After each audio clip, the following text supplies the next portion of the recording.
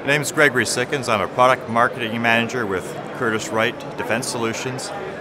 Product responsibilities for the graphics product you see here, as well as DO-254 and DO-178 certification. So this Avionics demonstration here fits in with graphics as well as certification very nicely. We enjoyed working with AMD very much on technology collaboration using the E8860 GPU, putting it into an embedded, rugged environment where it actually works in a minus 40 to plus 85 degree card edge with no fans, so fully conduction cooled. And that involved working directly with AMD's engineers to come up with a solution to enable that for our customers. We found AMD very easy to work with. We've been working with them since the early 2000s, going back with the M9 GPU, which has been a very successful product for us. We're still shipping today.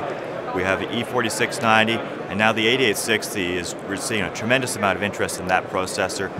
And what's really great about AMD processors is those GPUs are supported for real-time operating systems by companies like Core AVI.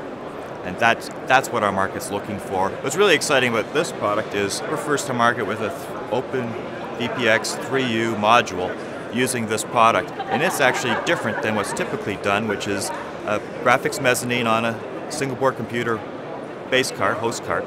We've inverted that so that the GPU is on the base card and the SBC is plugged onto the mezzanine site. And that allows full operation of the GPU at full clock rates and being able to conduct the heat away properly and getting your graphics performance where you don't need as much processor performance to run the driver because all the work's done in the GPU. So putting that together, it's still a one-slot solution with the emphasis on graphics.